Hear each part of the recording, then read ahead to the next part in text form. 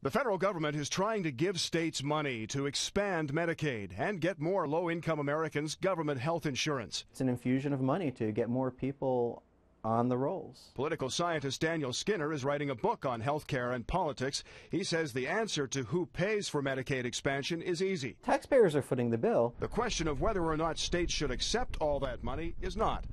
The federal government will pay for 100% of the cost of expanding Medicaid for low-income Americans for the first 3 years, and phase that down to 90% by 2022.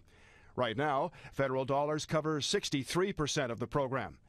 Skinner says it's impossible to predict the total toll of the Medicaid expansion on the American taxpayer because every state is different. One Medicaid scholar put it, if you know one Medicaid program, you know one Medicaid program. There are 50 of them.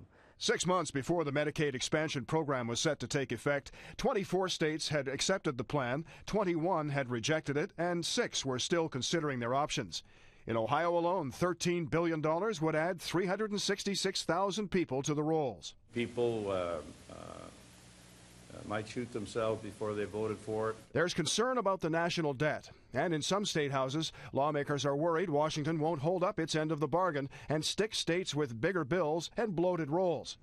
At some conservative think tanks, the concern is expanding the program fundamentally changes it. It would expand Medicaid to cover able-bodied adults who don't have children, who aren't disabled, who aren't pregnant, and who aren't elderly.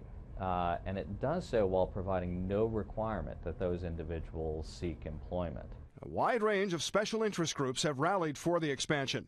Hospitals, business groups, advocates for the mentally ill see it as a good idea. Skinner says it's why some Republican governors have accepted this part of Obamacare. The hard part here is the political question, which is how do you turn back to your people and say, I just left $17.3 billion on the table. Because some argue if that money is not spent in your state, the federal government will send it to the one next door instead.